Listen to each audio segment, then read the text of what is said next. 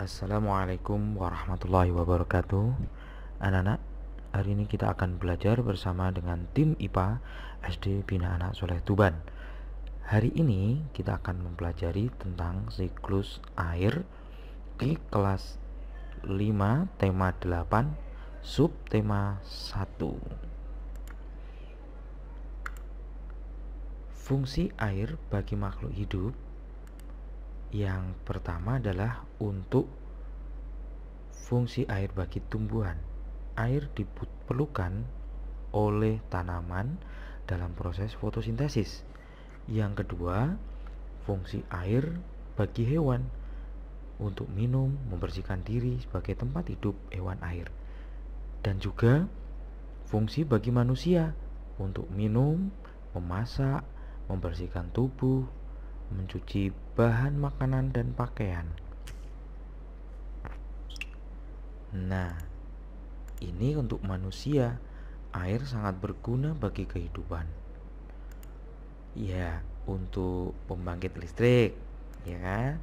Kemudian untuk mencuci baju, kita butuh air. Kemudian untuk memasak dan ini minum. Air sangat berguna bagi kehidupan.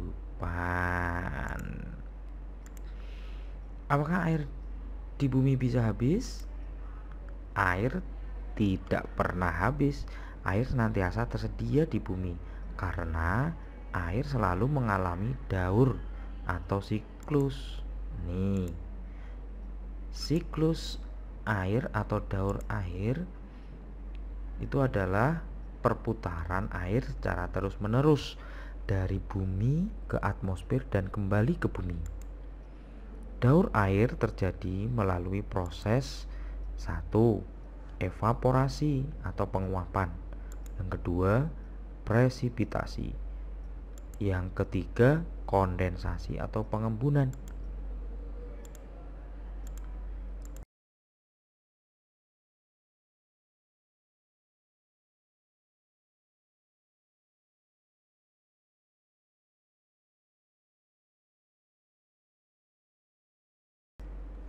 Skema proses daur air.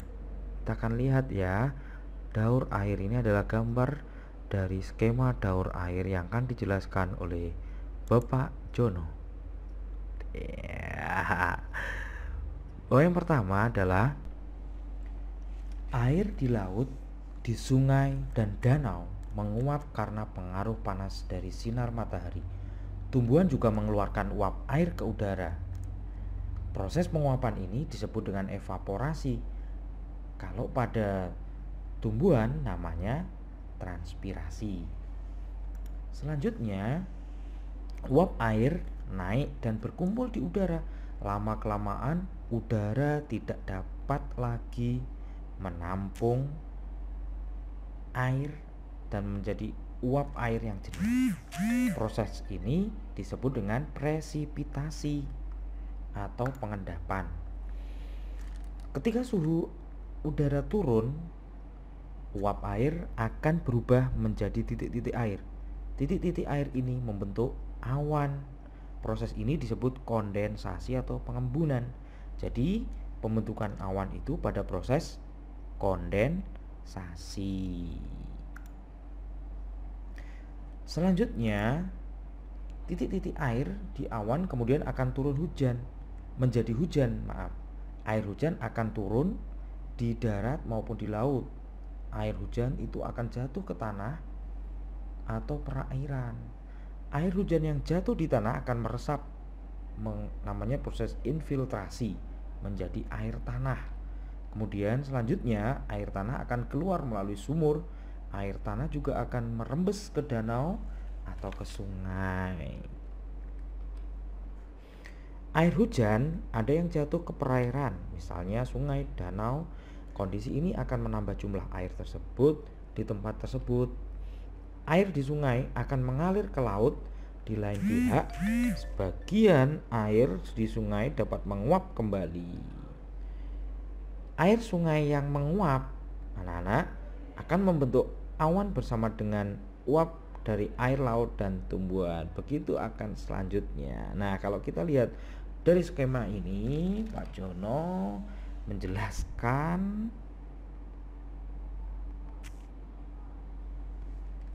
air terjadi evaporasi karena kena panas, kemudian akan bentuk uap air. Uap air akan mengalami presipitasi atau pengendapan menjadi jenuh, kemudian udaranya jenuh, uap airnya jenuh, terjadilah namanya proses pengembunan. Akhirnya pengembunan itu namanya kondensasi, kemudian kondensasi akan semakin berat, uap air itu akan turun menjadi hujan. Itu bagiannya prosesnya. Kesimpulannya, dari proses siklus air itu dapat disimpulkan bahwa sebenarnya jumlah air di bumi secara keseluruhan cenderung tetap, hanya wujud dan tempatnya berubah. Nah, sekarang ada soal latihan yang harus kamu kerjakan ya. Ini soal latihannya, ada 5 soal yang harus kamu kerjakan.